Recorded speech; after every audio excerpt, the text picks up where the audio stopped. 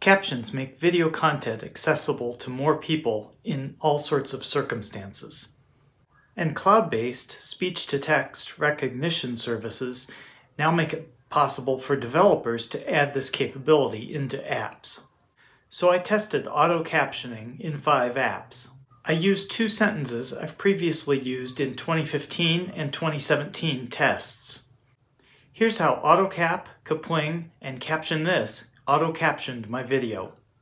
In November 1660, 12 people met at Gresham College in London to talk about a common interest, science.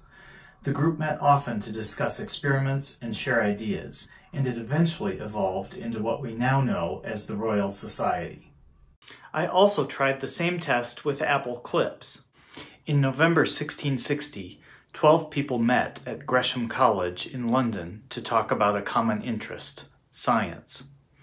The group met often to discuss experiments and share ideas, and it eventually evolved into what we now know as the Royal Society. And I uploaded the video and enabled auto-captioning at YouTube. In November 1660, 12 people met at Gresham College in London to talk about a common interest, science. The group met often to discuss experiments and share ideas, and it eventually evolved into what we now know as the Royal Society.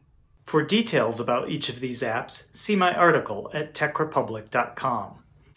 Any of these captioning tools can save you some time.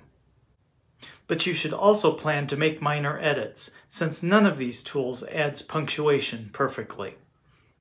I'm Andy Wolber, @AWolber on Twitter, for Tech Republic.